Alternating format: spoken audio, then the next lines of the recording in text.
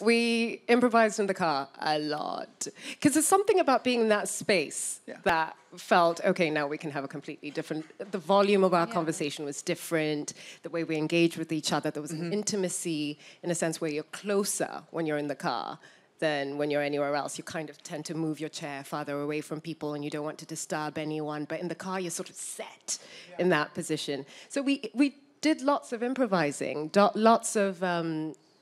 park benches. Yes. That was fun. But nowhere in rehearsing in a space that's not like a room or a building didn't feel quite natural for us. It felt like we needed to keep that energy. That's authentic. Really,